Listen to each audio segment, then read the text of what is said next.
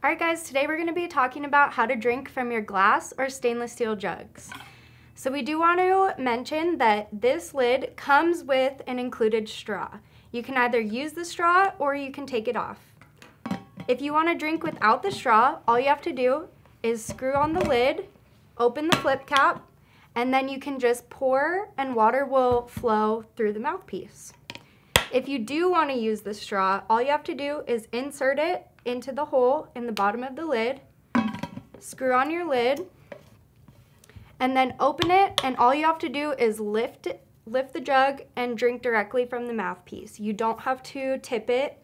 Water will just flow up from the straw, and then to seal your water in, just snap the mouthpiece down and you're ready to go.